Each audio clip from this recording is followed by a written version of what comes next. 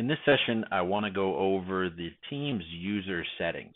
A lot of our settings are set it and forget it, and we don't have to think about it maybe for years. Teams, really want to encourage you to understand the settings and the preferences that were offered through the drop-down menu, and encourage you to use them maybe on a daily basis even to notify your colleagues and your coworkers of your current status and also the notifications you're getting from the Teams application itself. So you see in the top right is the photo of my persona, Lee Gu. And when I click down on his photo, I'm presented with our settings menu. The first thing I can do is change his photo. That may be a setting where you can set and forget it. But the second option is our availability. So I'm currently being shown as available. Maybe I want some focus time and I want to mark myself as busy. And this will update automatically with your calendar because of that integration. So if I jump into a meeting or onto a phone call, that presence will change. And even if I'm presenting my screen, I can mark it as do not disturb. But I could also do a be right back or just appear away.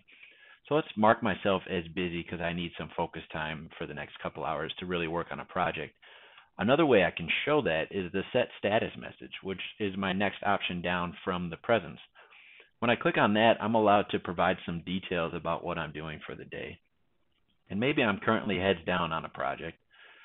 And this way, when I click show when people message me, when they go to send me a chat or mention me within a team or a channel, they're getting a notification before they ever even click send that I'm heads down on a project. So they get the opportunity to think, is this truly important to bother Leon, or can it wait, or can I send it maybe in an email so he sees it as a less pressing notification? And then I'm allowed to set the time range of my status message. So if it's work from home during the stay-at-home orders, maybe I just have it never ending. If it's letting everyone know that I stepped out for lunch, I can just set it for an hour and it'll automatically expire. And today's message, I'm heads down on a project, will have that expire at the end of the day. So you'll see my status is now updated. Any user within my organization that goes to send me a chat or mention me will see that I'm heads down on a project.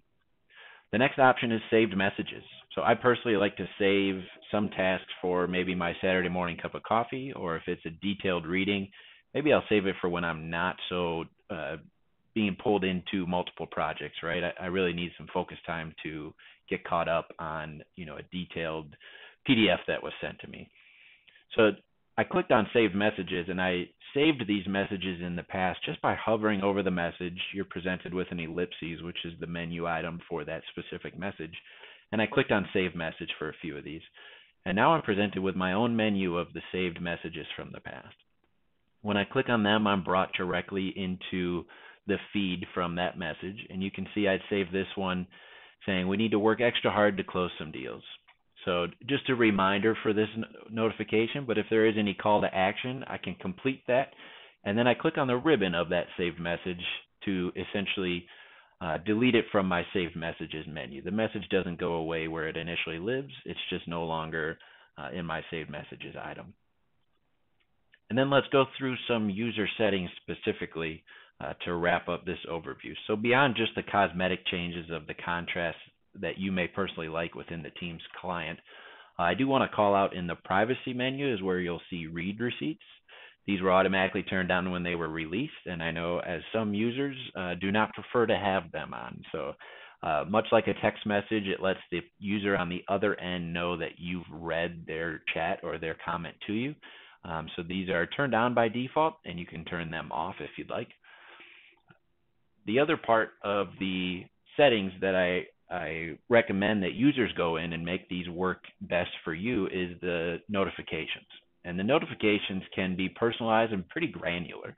Now, how often do you want to be pulled back into the Teams application? So for someone like myself that lives in the Teams application, I don't need many emails and notifications drawing my attention back into it, but maybe your day-to-day is more focused towards an accounting application or an ERP system, and you're not in Teams for the full 8 hours. Well, you can define the actual notifications that you're receiving at a very granular level, as you can see. And let's walk through what the options mean. So the banner is the notification that you would see in the bottom right hand of the screen, much like you get with an Outlook email. You get a pop-up that the emails come into your inbox. And then you can have emails. And at the bottom of this screen is where you would define how often you want emails. So maybe if I've missed chat messages, I want to be notified at the top of every hour via email that I've missed some chats. Or maybe I want that email to just run once a day. So at 5 o'clock, let me know of any notifications I've missed in my Teams client throughout the day. A banner simply would act as just the pop-up banner, but you wouldn't get an email at any point. And then only show and feed is your activity feed within the Teams client. So if you follow my mouse, in the top left would be your activity feed, and that will give you that red number pop-up like we're all used to from our applications on our phone.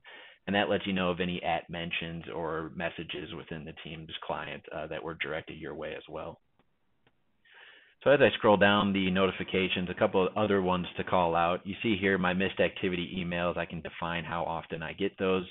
But the meeting chat notifications I find pretty useful. If you have recurring meetings, maybe you don't want to be notified of any ongoing conversation of a meeting that you didn't join.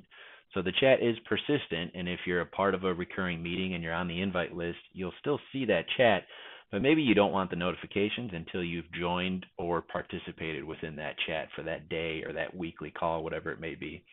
That setting lives within here too.